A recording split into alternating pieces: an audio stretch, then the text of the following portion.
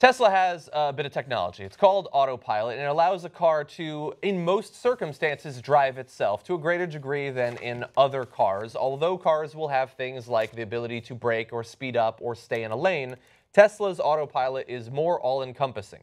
And so I think that leads a lot of people to thinking that they can then simply zone out and watch TV or fall asleep.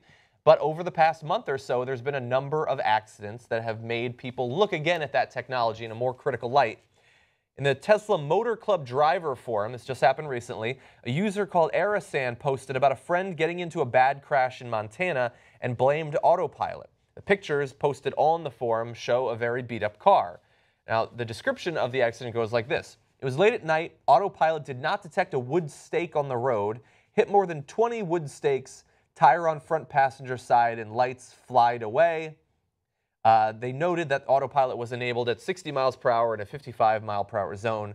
His car is completely destroyed. Now, according to Electric, which is a website which deals with the technology of self-driving cars, electric cars, that sort of thing, Tesla's automatic steering feature is only recommended on roads with center dividers, which it does not seem in this case it was. Okay. This follows about in May, I believe, there was the first fatal accident during Autopilot, which I did a final judgment about.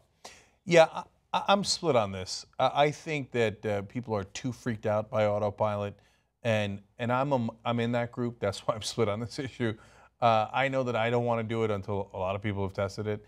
But at the same time, like, there's a panic. Like, oh my God, there's 2 Autopilot accidents. In that same time, there's been 1 million non-Autopilot accidents. Yeah. So let's just, but of course there's a lot less Autopilot cars. So let's just keep everything in context and be rational about it. Look, my rational way of handling it is you first. Okay. So and a lot of people disagree and they want to try technology first. Great. Fantastic. I like that there are people of all different stripes. And so I will let you guys try this for about 10 years before I jump in. 10 years? Wow. But John will be among the first. Well, I would if the cars didn't cost like 90 grand. I know, right? So that's the bigger issue. So I'm a little concerned about this because that's why I wouldn't do it for the first 10 years. And yes, you're right. Don't just go chasing Pokemons while you're driving, even if it's on autopilot. And every time somebody says it's the autopilot's fault, I double check because that's a pretty convenient excuse. So, but overall, don't panic. Let's keep going. Let's see how this thing goes. Because the minute you start anything new, if there's 2 or 3 things that go wrong, people are like, oh, that's it. I knew it. I knew it was a disaster. Yeah. We have to stop it immediately. Just calm down. Yeah, and look, some people do think that it should be stopped, that sort of technology which Elon Musk has called it a beta, even though he doesn't mean beta in the same way that they normally use that term, since it does risk their life and other people's lives, should you even be allowed to test that sort of technology? Of course, they've gone through the regulatory process to get it to the point where it's at. Now, asked about the incident, Tesla responded, "We're looking into it, thanks. Since we don't know if any of the details posted in that forum post were true or if there even was an accident in the first place. It could be a troll for all we know." But it just came out about an hour before we started this show that the SEC is investigating Tesla for not notifying investors of the crash we've been talking about, the fatal crash in May when Autopilot was active. The investigation is in the very early stages, according to the Wall Street Journal, and may not lead to any action by the regulator. And they might not have mentioned it because there was a big stockholder meeting that happened in the interim period. Yeah, so the fatal crash is real and important, and of course they should notify investors. This particular thing, the wooden stakes, it just feels fishy to me. Why were there a ton of wooden stakes in the road? Yeah, it sounds, they'll have to look into it, but I smell something slightly fishy here.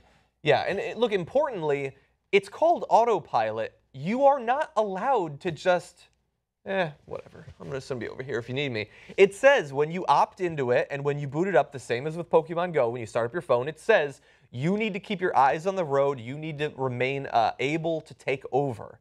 And in both of in this accident and in the fatal one, the Autopilot didn't detect the thing that it hit, but the person didn't detect it either. You're not supposed to be watching Harry Potter. And the reason I keep making that reference is because apparently that's what happened during the fatal accident.